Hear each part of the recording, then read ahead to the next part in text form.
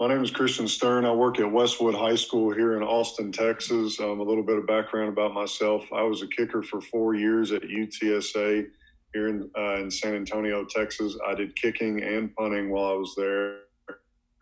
I earned all conference awards my junior and senior year, all conference USA honorable mention. And before I was at Westwood High School, I did 3 years of volunteering, one at Antonian Preparatory in San Antonio. I did student teaching at Churchill High School, also in San Antonio, as well as helping out with the staff at UTSA when Coach Frank Wilson was there. I learned a whole lot, and I was very happy for my time there. So what I'm going to talk about today is rugby punt technique and fundamentals. This is something that a lot of teams have to resort to just because they have a traditional straight-ahead punter, some guy that can just get a perfect spiral and get the hang time. That's why most guys go to a rugby punt. Ourselves this year here at Westwood, we had to go over and use a rugby punt just because we don't have a traditional punter that can get the hang time. We also don't have the fastest athletes in the world. And I'm going to go over how a rugby punt can help you out and your team. So just some things I'm going to go over. I'm going to go in-season, out-of-season practice plan, something that you can work on with your punter, things that you can give him, the rugby punt in general, pros and cons, and then I'm going to go over the technique after that.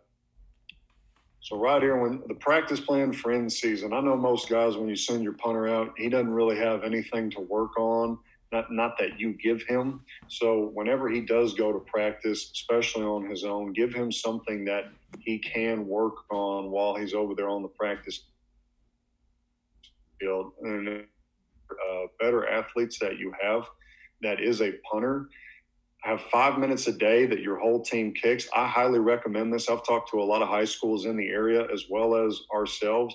We have 5 minutes of a day that we just practice punting, kicking, catching, holding, snapping, the whole 9 yards, just the basic operations of punting. We practice that at least 5 minutes a day. It's helped us go very smoothly in our games, and I highly recommend it for anybody. So whenever you go out to practice, there needs to be something specific in mind that you're going to work on. You can't just go out there and just tell him to kick just to kick. Everything's got to have a target when he kicks. You've got to have a distance in mind or trajectory that you want that kick to go off of. Very, very detailed, very specific. I always tell my kickers, hey, you're aiming for that tree right there, that stop sign, that play clock, that dummy right there in the corner of the end zone. So reps during the week, whenever they're out there, I recommend about 30 punts a day, Monday, Tuesday. And I've got a practice plan for this, and I'm going to go over that after this slide. And 10 of those need to be pooch punts because that short game is real important. Because if you can pin that thing inside the 20, inside the 15, inside the 10, the coordinator is going to be real happy with you after that. On Wednesday, you can see that I tone it down a little bit. It goes from 30 punts to 20 punts right after that. I recommend tapering off because punting is a very violent motion. It's all on one leg, and if you do it too much, it can wear a guy out and potentially cause an injury. I've had to deal with this, especially last season. Our kicker had a groin injury the whole season. Our punter, thankfully, I was able to tone him down quite a bit, and he plays every position on our field for us. I told him to just take it easy some days. There were some days he came to practice on a Wednesday. We had him do practice kicks, and I didn't tell him to do anything else after that.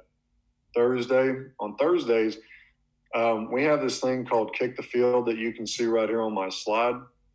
What we do down here in Texas is we do every special team scenario, and we just walk through it and just review it on Thursdays as well as our walkthrough.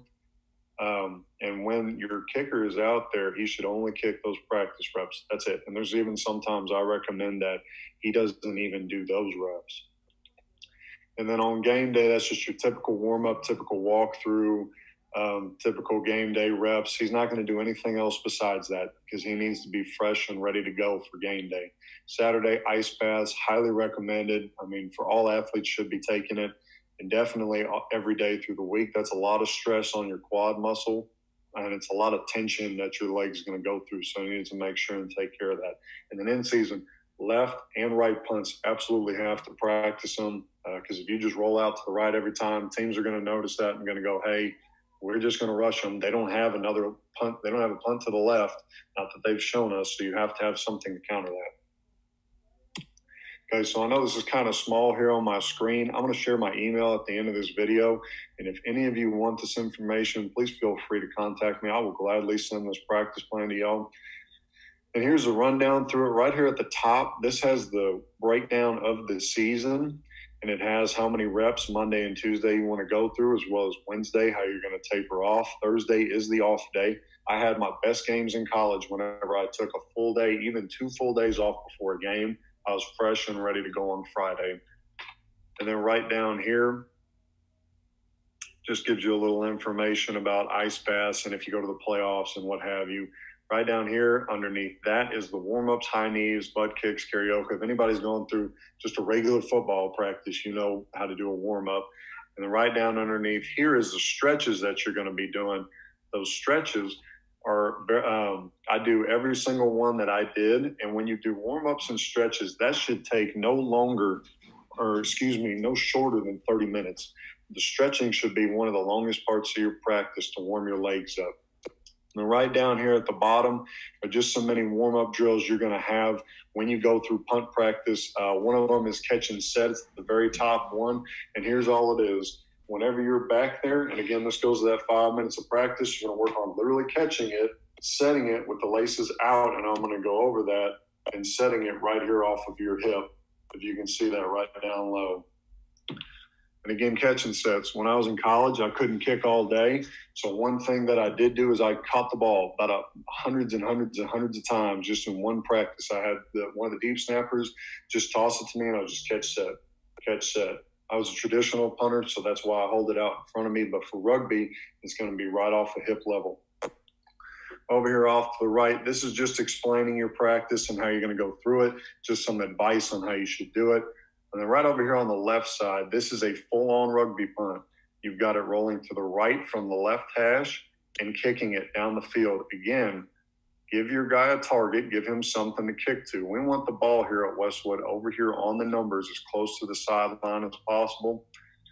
Our special teams coordinator, our defensive coordinator will even tell you that sideline is the best defender on the field. He is undefeated.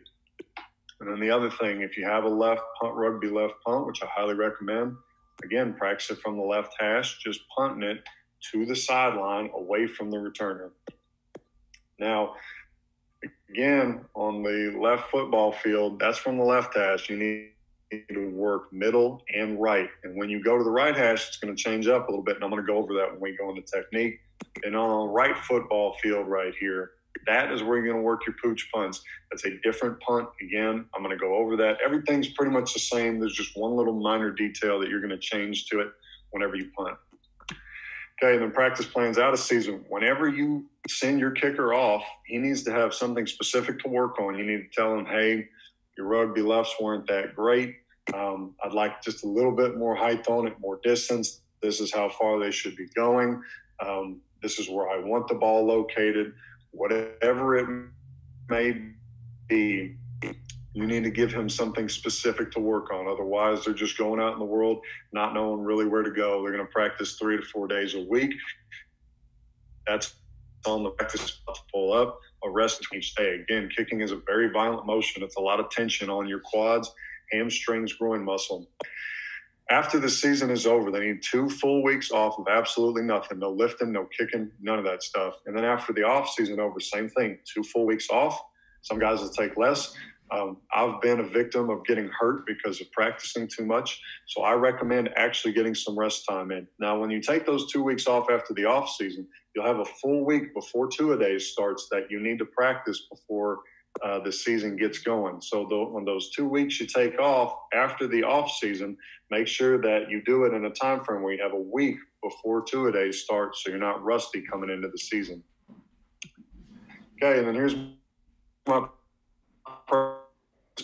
now is very similar to the end season one. Really, the only thing is right down here is the schedule. You're practicing 3 to 4 times a week. The reason why you can practice 30 reps a day every day when you practice is because you have an off window. You have a day off in between each day. That gives you a full day of rest. Now, when you notice on the schedule, it says that you practice on Sundays right here for like week 2. So on Sundays, it's going to be a lighter practice because it is back-to-back days that you will be practicing. Again, right here, Setup is still the same with your catch and sets, your full kicks, your one steps, your pooch kicks, and then you still have your stretching and your warm up top.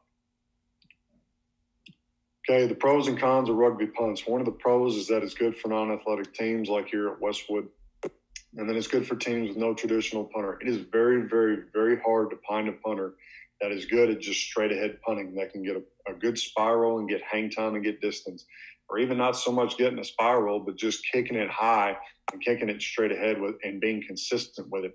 Rugby punts are not that hard of a kick to do. It's more of a natural leg swing motion, and it's something that kids have really been doing if they've been playing soccer. There's an automatic fake that can be built into your punt team, and you'll see it on film. Teams will roll out, and while they're rolling out, he'll be reading the line of scrimmage. And some teams, if you got a good enough athlete back there, which most schools do, you'll notice, oh, shoot, there's this big hole right here. I can just take off and go get a first down. And then turnovers. When we didn't get the ball back, but when you kick that ball, it's a line drive kick, and there's a lot of bodies right there. That return team is not looking at you at that point, and that low flying kick could actually hit somebody in the back and cause a turnover. Cons of it, there's not much hang time, and you're kind of limited to what you can do. And that second bullet point right there, right hash for right-footed punter. Everything I talk about here is on a right-footed punter, so if you have any questions about a left-footed guy, just take what I say and flip it. So for the right-footed guy, if I'm on the right hash, I'm right here, and the sideline's right here. It's more of a 1, 2, 3, get that thing off. You can't really read the line. You can't waste time on it. That's pretty much when a rugby left kick would come into play, unless they're just not threatening to return on you. And then, like I said, it's a low trajectory kick. Things that scare me is that they might hit it too high and hit it to somebody right in front of them, and the ball only goes 10 yards. But that's something you really got to live with if you don't have a guy that can get the hang time and kick it straight ahead. Okay, rugby stance, ball placement. I want my guy square to the snapper, and I want his feet slightly inside shoulder width. This is a comfortable stance for him to stand in, and I want him to hold the top half of the football the way I explain to my guys, like holding the top of a Coke bottle. I don't know why that sticks with them. They just do. And that's what my hand placement would look like. My thumb right here and my index finger are right here on this top white stripe, okay? And then again, I'm just holding the top half of the football. I'm going to get more into hand placement here on the next couple of slides. So rugby punt approach. A right rugby punt, is on the left hash, middle of the field, okay? That's when you can roll out and take your time and actually look. And when you roll out, you are buying time for your gunners to get straight down the field. Now, if you're on the right hash, like I said, that's more of a kick when you're going 1, 2, 3 and just getting off, because you don't have time because the sideline is right there. Now, you need to be aware of some guys bringing some kind of funky corner blitz from where you're rolling out to, but that's a different topic. And then a left punt, that is the same as when you're rolling out to the right. Whenever you're doing a rugby left, it's just catch it, 1, 2, get it off. And then you're going to have a slight lean with a big chest. So the way I describe that to people is kind of like you're getting ready to squat. I have a slight lean with a big chest right here. I don't want to be leaning forward. That's going to take all my momentum out of my kick. And then the finish, the ball will be off at hip level, eyes on the ball the whole time. I mean, that's the biggest thing, is just eye contact with where you're going to kick it. And then when you actually kick the ball, we're going to see it here on film, you're going to be making contact with the ball at knee height. Guys in the NFL who are 6'5" still drop at hip level and make contact at knee height, and they're giants. Laces out to the target, just so that way you have something to aim. I've seen that that's helped most punters whenever they roll out or kick in general. Toe needs to be locked, and I'm going to go over that on film, why your toe needs to be locked out. And then when you kick through the ball, you need to actually come up with your right leg and land on your right foot when you kick. Imagine that there's a hurdle that you're just trying to kick up over and through that thing. It's the same thing as a kickoff.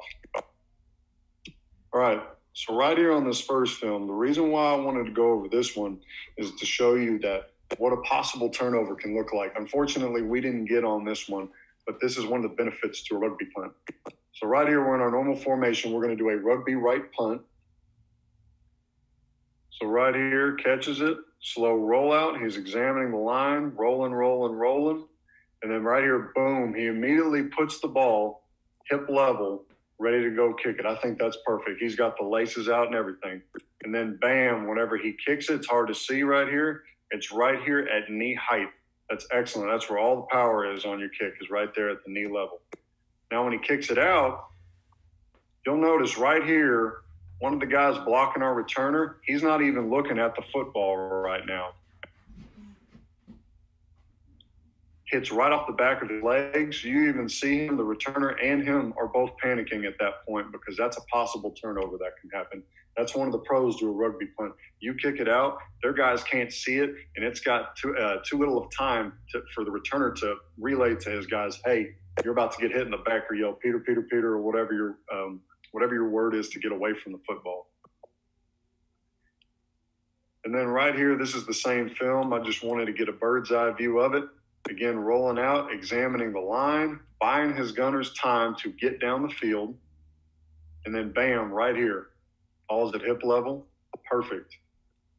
And actually, he gets contact with it lower than knee height. I don't have a problem with that. I'd want it just a little bit higher. But if he gets a good kick, I'm not arguing with it.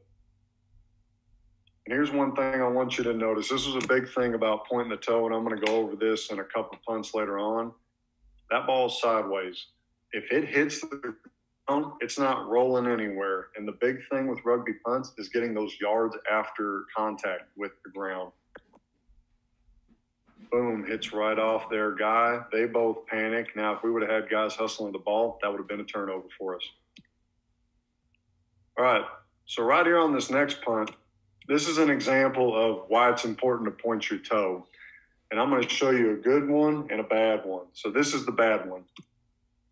So right here, good, he gets the ball, he's rolling out, examining. Now what y'all didn't see right here, one of their defenders fizzled out over, and their corner that they had right here is actually blitzing off the edge. So our punter, thank God, he recognized this, and he's getting it off quicker. Now what screwed it up is that you can see it right here.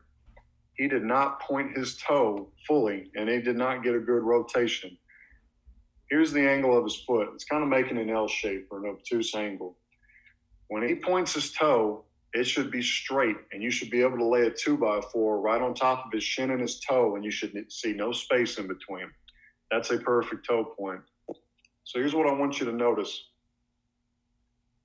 That ball lands about the 42, 43-yard line, and it rolls to the opposite 49-yard line. That's 7, 8 yards that it rolled. That's not very much. We want the ball to go, obviously, as far as it possibly can. When you get that perfect end-over-end rotation, just kind of like this, perfect end-over-end rotation, that ball is going to roll and roll and roll. Especially since it's a low trajectory kick, it's going to hit the ground and just take off.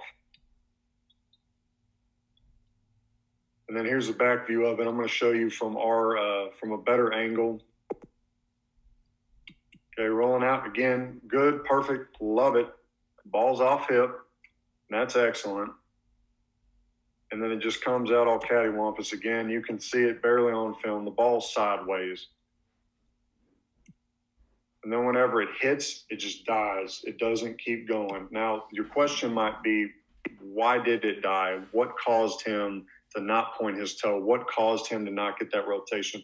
What a lot of kids do, and they're just high school kids, they'll be looking at the ball and then they look up just a split second too early. They have to watch their foot hit the ball, not look at their foot hit the ball. The difference between the two is you're actually focusing when you're watching. I need to see my foot hit the ball, make contact, and kick through that thing to lock my toe out to get that rotation, to get a good roll on it. Okay, so here's the other thing I went over. You need to have a left punt with your rugby right, because if all you do is roll out right, especially over here on the right sideline where there's no room, these dudes are going to come hot right now. And the thing that's going to hurt, especially on a rugby punt, is that you have to rush it.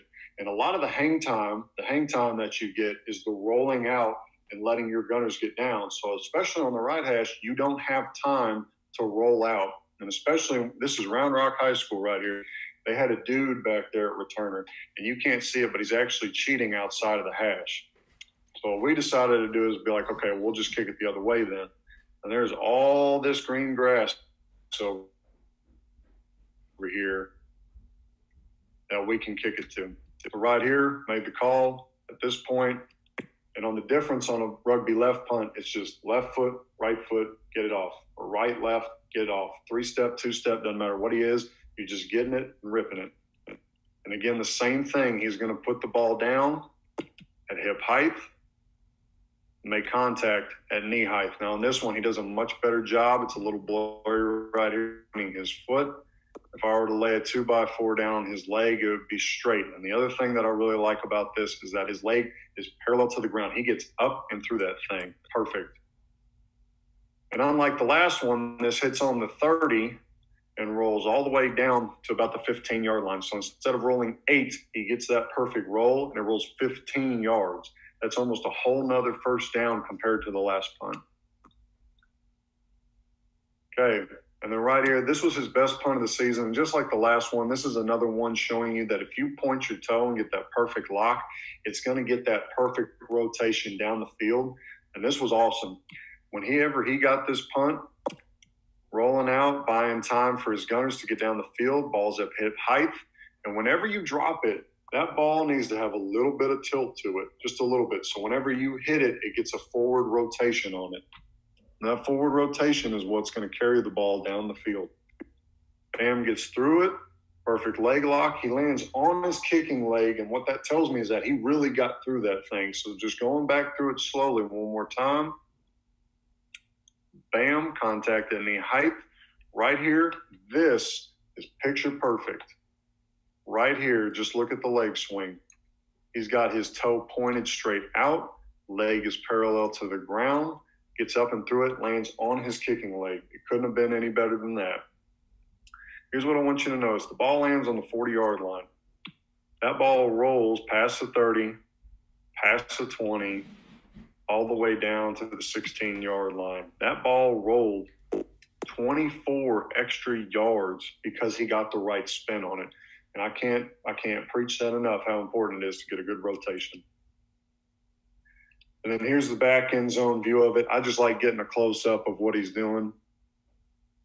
Catch, again, set. Now it's the middle of the field, so he doesn't have as much time as he would on the left hash. Surveying, boom. You can see right here in the bottom corner, ball's at hip height, slightly below. This guy was very coachable. I was very lucky to have him because he did everything that I coached him. As soon as he makes contact, knee height, again, perfect.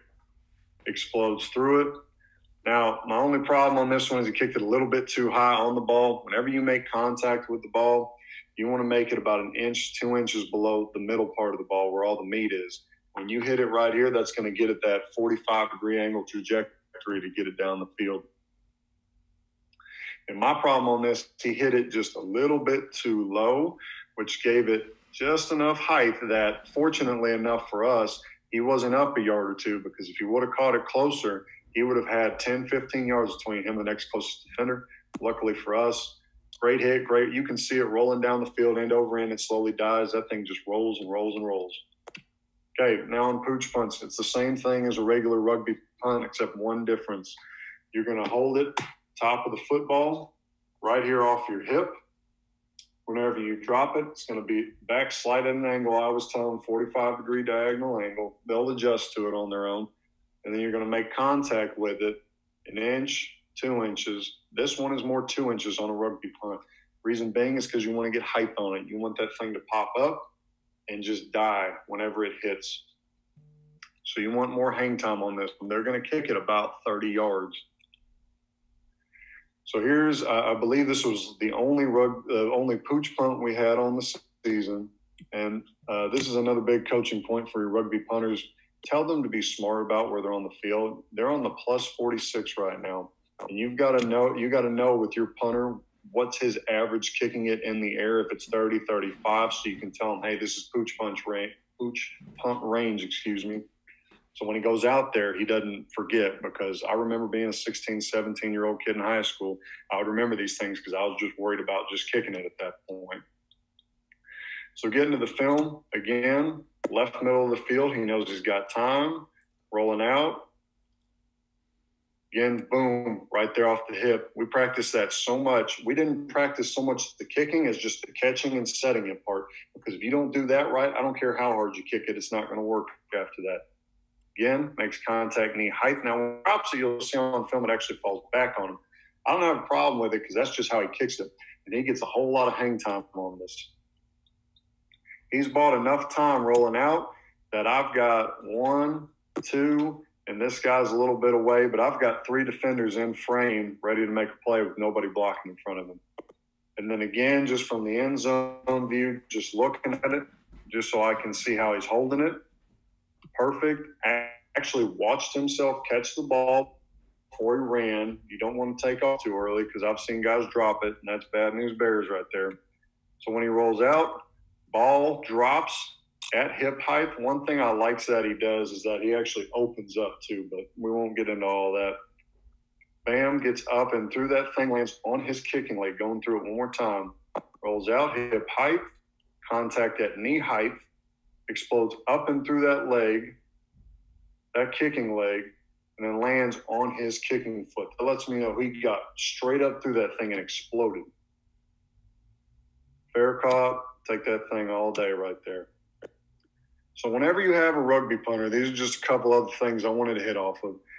Needs to be calm, patient, and smart. Needs to be a guy that you can put back there that's going to be patient like our guy is, luckily enough for us, that's smart and knows I've got to buy time. He doesn't just freak out as soon as the ball is snapped to him and think he has to just get it off right now. He has to know, hey, they might possibly be bringing a guy from the corner over there. He's got to be able to trust his blockers, not somebody that's going to panic. And he doesn't have to be an athlete, but typically the guys you find that are going to be your rugby punter are your athletes, and it's good especially for fakes because you have the built-in of rolling out, oh, heck, they all have their backs turned to me. I'm just going to take off and go get a first down. Got to be coachable. The guy we had here at Westwood, anything I told him to do, fixed it immediately, didn't argue with me, didn't question it. And then here's my contact info. That is my personal cell phone number. If you'd like to get into contact with me and talk anything about kicking, that's my school email address underneath and my Twitter handle. If you would like any of the documents that I have on here, practice plans in or out of season, or you would just like me to watch film on your kicker and have me critique it, I would absolutely love to do that. I'm here to help anybody I can make their kickers and punters better. Thank you.